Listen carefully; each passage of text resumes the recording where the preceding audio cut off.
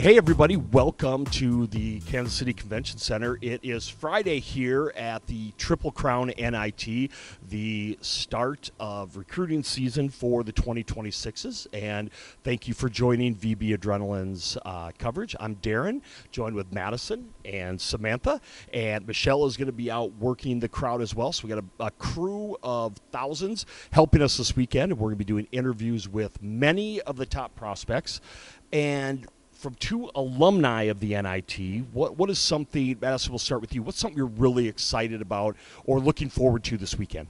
I mean, I just think that the energy in this gym is so amazing. And I remember coming here when I was younger, and it was just so great to see such high-level competition in the gym and being able to face that every single day. Not only are your parents watching you, but so many coaches are here as well. And it's just such a great and high-energy environment that allows these girls to compete and train and get better at the highest level. And so that's something I'm so excited to see is the energy in the gym, how everyone's competing. It'll just be a great weekend. And Samantha, you and I have spent a little bit of time, you especially focusing on California, but watch some Texas. I think it's unique how they all come together from all over the country, and we're going to literally get to see best versus best.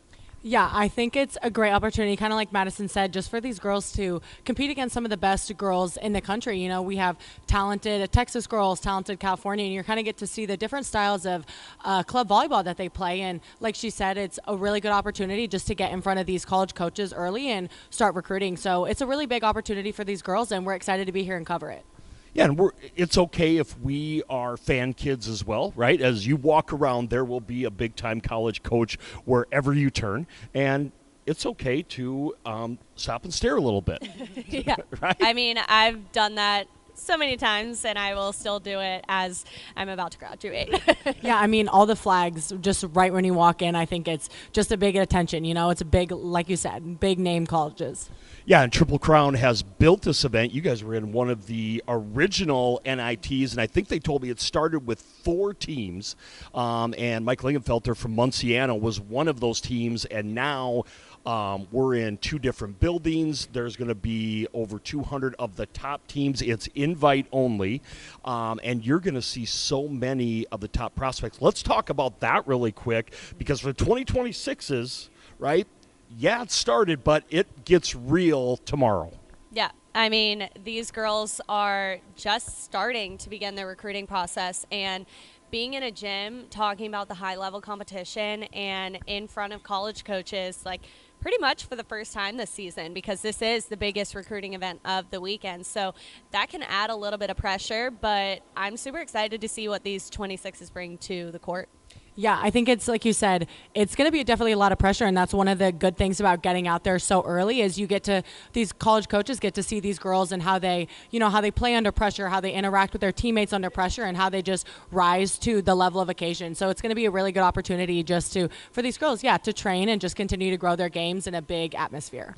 And that's what we'll be doing. We'll be getting to talk with a lot of these top prospects from all over the country. And you got to remember, there's some really good unsigned 25s that are still looking for their home, and colleges looking to fill needs as well. So this is the biggest recruiting weekend of the year, and everybody's going to be here. That's going to be exciting. But a little bit about what we're going to do. Today is a huge day. Under Armour Next, we're zipping across the Kansas City Metro to take in some of the Under Armour Next first invite camp, where talk about some top athletes. They'll be there. We'll be back here tonight getting sights and sounds from day one. There's camps going on, college camps, and then an unsigned workout, and then a lot of the big teams come in and they'll get a practice in today, just getting a feel for the convention center. So a lot going on with us. Join us throughout the weekend on our social media. Our daily show will be posted every night, and then we'll have some live interviews as well. So for our crew, this is the intro. We're excited for a great 4 days from the Kansas City NIT, sponsored by Triple Crown.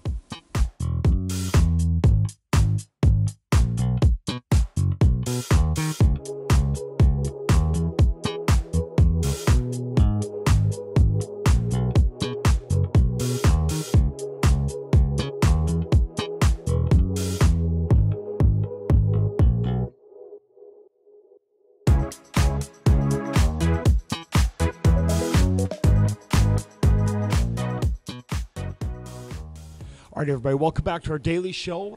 One thing with the Triple Crown NIT, one of the big draws of this is the opening weekend for Division I coaches to be back recruiting, the open period, they call it. So for 26s, we've talked about this. This is a really big event and the start of their big process. Go ahead. Yeah, a very big outside and opposite heavy class. I think there's a lot of depth in this position. One of the things that makes these athletes so special is actually their ability for most of them to go all the way around. So I think they utilizing the back row attack and just their all-around game of passing and defense really sets this class of athletes apart. Yeah, and as you look at some of the names that are on the screen and some of the names you've probably already heard, we've followed, everybody followed. They're probably looking to get a lot of attention on their courts from, big-time colleges. And it's just that. We've seen them through the National Training Day program with USA Volleyball where they focus on the all-around skill level, but you have some different personalities as well. Yeah, I would agree. I think you have a very quiet kind of personality of, yes, Henley Anderson, and a duo with her and Riley Malloy out of Austin Skyline, and just two really dynamic outside hitters, but more like quieter personalities. And then you have really just the energy getter is Hallie Thompson from Houston Skyline. Yeah, and then we talk about, with the Apples, you talked about Sarah Hickman, who we've been able to see and interviewed once. We're going to talk to her again this weekend, but the true lefty at 6'4" and climbing up the radar of a lot. But you have the West Coast, the down south, a little bit of the East Coast. One thing I'm excited to see is there a difference in style of play between the West Coast and the Texas athletes? Yeah, I think for Texas, you have a lot of really physical athletes that are just kind of jumping out of the gym, and it's going to be really unique to see some of these smaller outside hitters that are coming out of California, and then just to see how they quite match up with, like you said, the big Houston juniors, right side, Sarah Hickman, just to see those kind of go out at the net. So. Yeah, and a lot more names will join this list by the end, just something to start and some of the names to watch. We'll be back. We'll leave you with some highlights from today's action at the unsigned camp and some of the practices going on. We'll be back to break down another position in just a little bit on VBAdrenaline.com.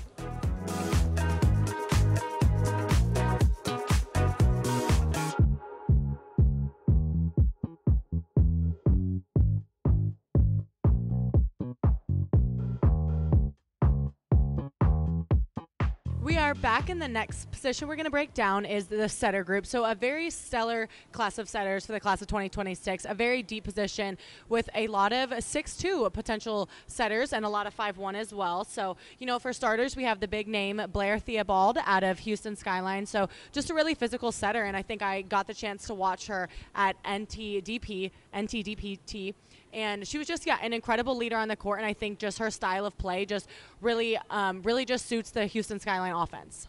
And what else I think about when thinking about Blair is that she knows how to run an offense, and I think that's the biggest part of being a great setter is you have to connect with your teammates and you have to connect with your hitters, and that's the biggest part about being a setter is because if you don't have those connections, nothing's going to work. And I think Blair knows how to run an offense. She knows how to connect with her hitters. She knows how to walk up to them after that set, give them the credit, but they also give it back to her. And I think that builds a great relationship. Yeah, speaking of great setters, we have Genevieve Harris, a big name out of NC Academy, and just, another great, just really high IQ setter. I think she just really has a lot of elements to her game, and I think she's, once again, a big leader back there. And then once in a 5'1", and then now we kind of go into 6'2" setters. We have Madison Victoriano out of Dallas Skyline and Soraya Dennis out of Wave. Just two smaller setters, but can really just, like you said, I think have the ability to connect with all their hitters. And as a 6'2" setter, that's pretty hard. So yeah, for sure. I mean, you're only on the court for 3 rotations, and so that can go kind of quick. And for us to be able to watch these setters just do what they do in just 3 rotations, it's so good for them to be able to get that experience and be able to, build a relationship with the other setter that's also on the court. Yes, competition's a big part of volleyball, but being able to have a great relationship with the other setter that's running the 3 rotations, you can build off of one another, learn from one another, and continue to grow your game. Yeah, and these are just some setters that we're looking forward to seeing this weekend, and there's many more, so stay tuned.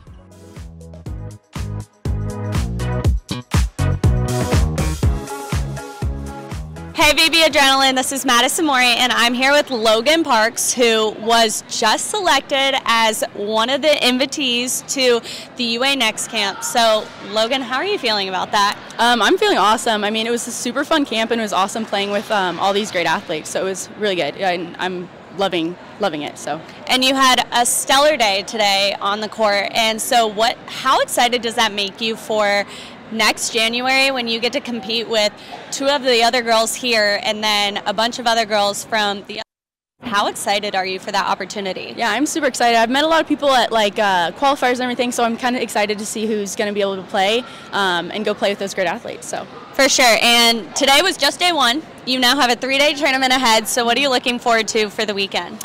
Just getting back on the court with my team, playing some good competition, and seeing what we can do. For sure. Well, congratulations, Logan, and thank you for talking with us. Thank you. And now it is time to break down my favorite position, our liberos. And so one bro that really stands out to me is Erin Clark from AZ Storm. I mean, I've seen her in both the role as a DS and a bro, and I just think she truly takes over that court in the back row. And I think that is one of the biggest aspects of being a libero is you have to be gritty. You have to want the ball. You have to take leadership over the back row. And so watching her has been super awesome, and I can't wait to watch more of her this weekend.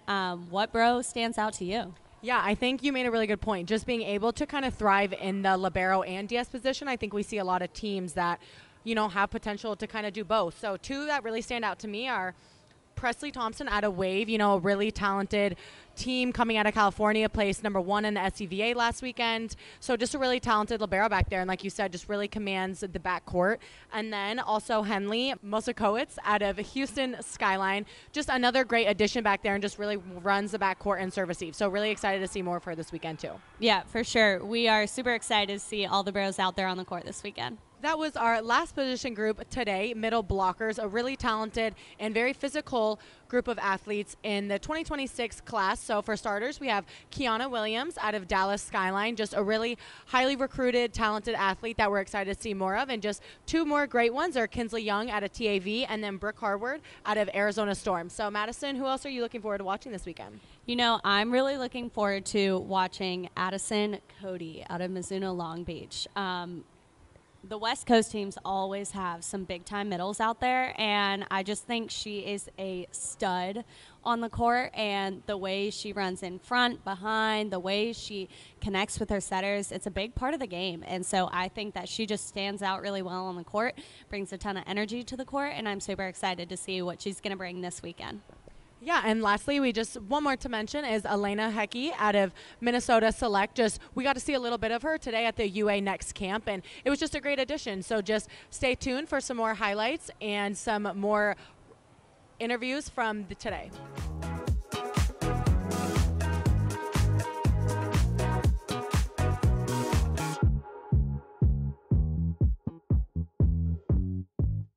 We're here in Kansas City where the top talent is already here, and we drove across town to Mavs Club to take a look at the UA Next Camp. And what a high-level day of volleyball. We had some really talented athletes that are going to be spending the whole weekend with us. So who stood out to you guys today?